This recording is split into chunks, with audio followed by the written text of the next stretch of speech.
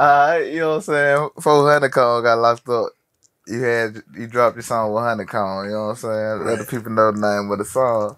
Oh, Take Your Sight, you feel me? Yeah. Yo, I was the first nigga Honeykomb did a feature with coming out of prison. Yeah. Yeah. How they came back?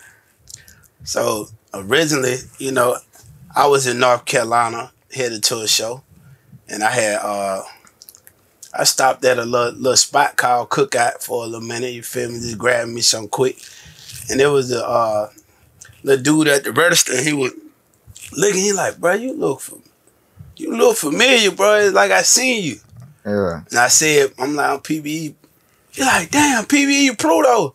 Yeah, you it. So he started telling the rest of the workers. So in the midst of that, he said, what about, hey, you from Alabama, ain't it? I said, yeah. He said, what part? I said, Mobile. So he was like, damn, you know Honeykomb? I'm like, yeah, you feel me? So I ended up calling Honeykomb on FaceTime in front of the little dude, you know what I'm saying? Just letting him tap in with him like, bro, this is one of your fans out here in North Carolina. So, bro, was just blow, you feel me? And then after that, he was asking where I was at. I was actually out there to shoot the front to back video too. You know what I'm saying? So I go on handle my business. But when I get back in town, shit, he just called me out the blue early that morning. At 8 o'clock, 8 o'clock. Man, early. Yeah, early. Boy, I'm like, early. man, what the hell? I'm still in the bed, nigga, like, where you at, bitch? I said, shit, I'm at the house. He like, shit, man, fuck that. Send me the address. I'm finna pull up. So I was like, well, shit, I'm gonna send you the address with my setup at, you know what I'm saying? My clothing stuff. Let me get some drip. You know what I'm saying? I got a studio there too. So he like, yeah, send me the address. So I sent him the address, you know what I'm saying? He pulled up on me, and, you know, I didn't expect to do a record, you know what I'm saying? I just was tapping in with him. I ain't seen him in years, you feel me? So we tapped in all that type of time, and Birdman ended up calling him on FaceTime. Jay Prince called him on FaceTime. He said, damn, cuz this the first time both of them that called me in the same vicinity, you know what I'm saying? And we chopping it up about it. And he asked me, did I have, you know, some, like a producer or something. So I called my people up and had them come and play a couple beats. Yeah. Which he ain't really get past the first beat. Combs is like, damn, shit. He not record? I'm like, yeah. Okay. He going to the booth, so I'm like, where you want me to start from? The hook or what? He like, man, I don't know, just started from the beginning. He pressed record, bro, just started going. Yeah. Till he stopped. And he stopped. It came out, he said, shit, cuz I want you to get on there. Yeah. I'm like, I don't know. I was just going there, you feel me? Listen back to what he said. So we kind of had to kind of make a hook out of how he rapped it. You know what I'm saying? Yeah. So I was like, I sat with the engineer, like, nah, take this part and make it the hook. And, you know, so we placed it over and placed it to the next spot. And then I got in there, ripped it up. And he chilled for a minute, you know what I'm saying? And something the record, shit, he liked the record, you know, and we went forward with it from there. Yeah, shot the video. Yeah, fact. We didn't shoot the video right then. I ended up going on a Midwest tour. Yeah. And I was down in Tulsa, Oklahoma City, Wichita, Kansas City, Missouri, St. Louis. Yeah. And he hit me up while I was out there. And, you know, that's when he had first got with Mike. You know, Young Blue people, yeah. You know what I'm saying? They had them start managing him. So, you know, Mike called me too and just would let me know, like, you know what I'm saying, whoop, whoop.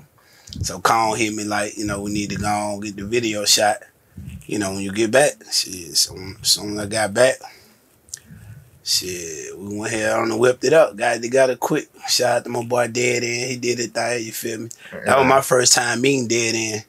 Yeah. And it was just like on some humble, like, I mean, I was trying to call every videographer possible. Yeah. You know what I'm saying? And I couldn't get nobody to just come on the spot, you know what I'm saying, on the fly. Yeah. And I called one videographer. He said, man, I'm going to send my young dude over there. But I'll do the editing. So I'm like, shit, I don't care, bro. I just need the footage. Yeah. He pulled up, shit, did it, pull up, started doing his thing. And I was like, shit, you do editing too? He was like, yeah. So I seen his editing. I'm like, shit. Yeah. I kind of like what you doing better than the nigga I called. Yeah. Nah, I want you to go and do everything. And, you know, we went from there. I think that, you know, he started out rapping. Yeah, I heard a couple of records that he had. But I didn't know he started out rapping. Yeah. But yeah, I got an interview with him when he was rapping, and then he went into shooting videos. So I think that helped him out hard with that video shit. Right. You know what I'm saying? Nah, he a hell of a videographer though. Yeah. He hard though with the rapping too. I ain't heard a lot of his records. Cause he stopped and started doing that. Yeah, but that's the smart route. You know what I'm saying? Yeah. You got to jump in there and go where the money at right now. You can always slide in the music, and then it's easier going this route because now you finna start doing video for niggas that you probably wouldn't even been able to get a record with. Yeah. But now you getting some work with them, building a relationship. Then they coming to that, and I want to go and get me one. They gonna bless you. Yeah. You know what I'm saying? Well, you were there when Cone, you talked to Cone since he got locked up? Yeah.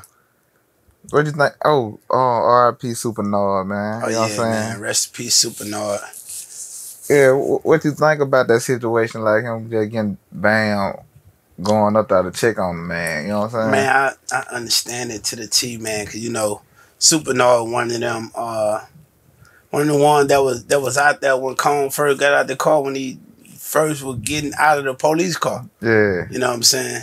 And, you know, him and Cone, they had that relationship. I also had a good relationship with Supernova, too. You know what I'm saying?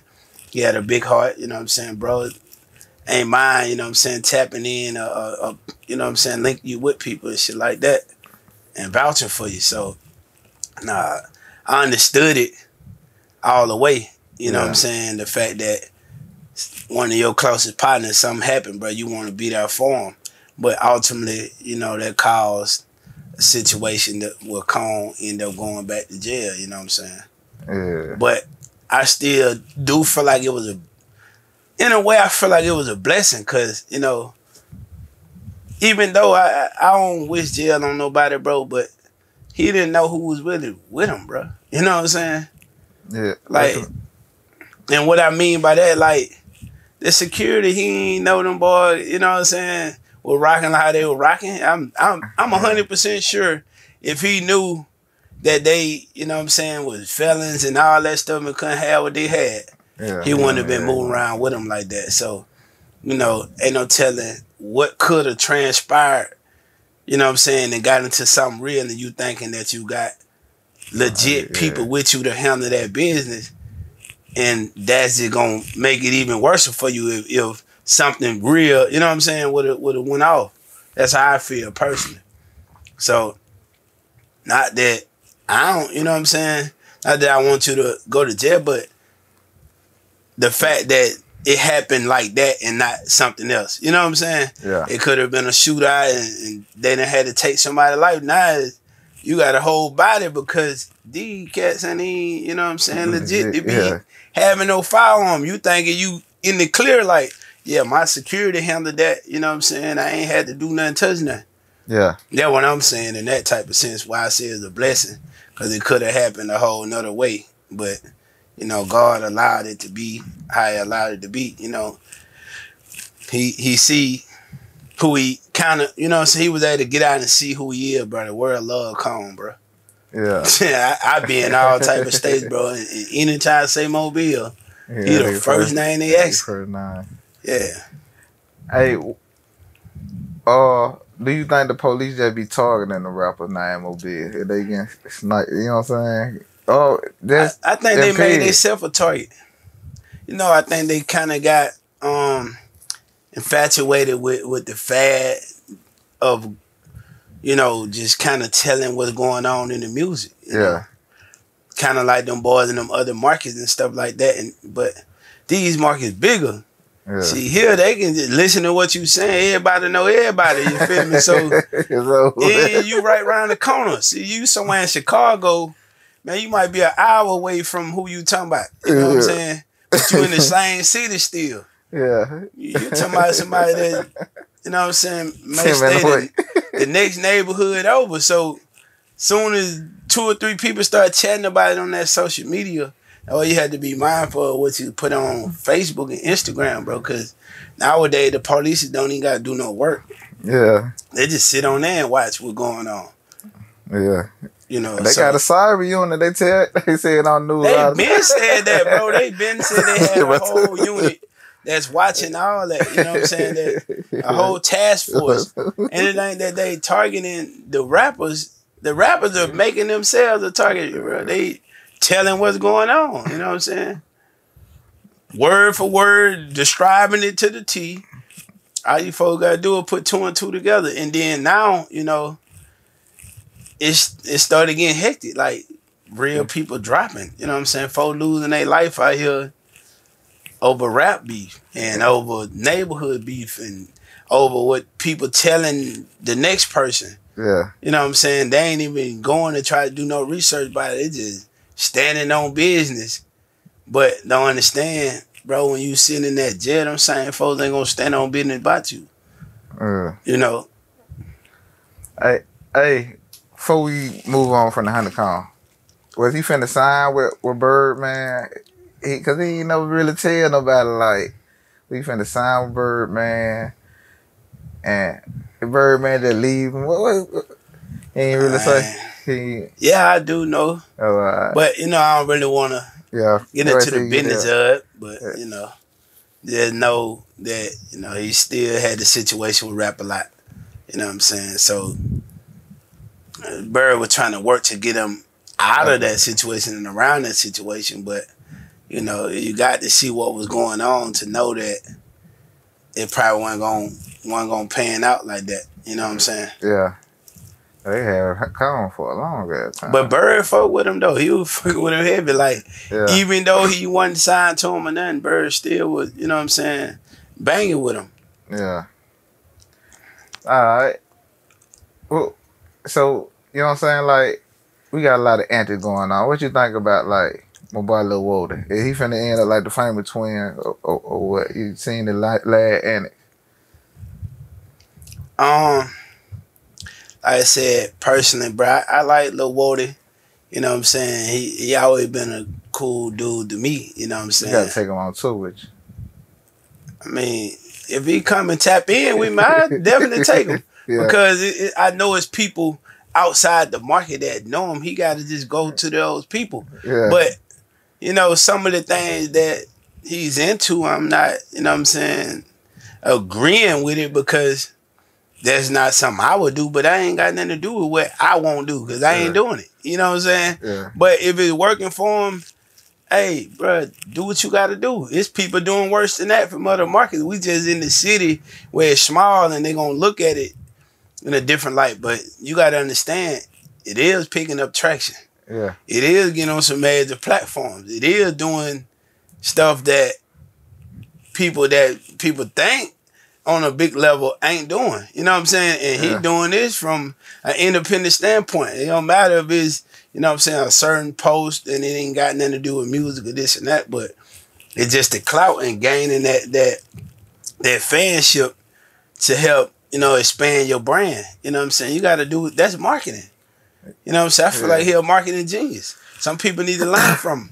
But it ain't, what he's doing ain't for everybody though. Yeah, everybody it wouldn't even work with everybody. Yeah. You know, so I feel like take some pages out of the Woadie book and figure your own way with it. You know what I'm saying? And then you might understand more of how to get yourself in the game because waiting on a deal ain't gonna do it. You know what I'm saying? You gotta go make a way to where you've been getting these people's faces. And what he doing, he creating a path to where he's being seen by bigger people. Now, what they do with that, you know, is what they do with it. You gotta think about people like what the dude they used to be like D Nuts and all that nigga with the wide neck and you know what I'm saying, niggas long neck. Like them niggas, what they did, you feel me? They just got famous from ignorant shit on the social media. It might have just been a picture. It might have been something crazy that they did or whatever, but they start making money off. You got to learn how to monetize it. So, you know. Yeah. If Li Woadie wanted to go on tour with me, yeah, bro, I definitely take Li Woadie on tour.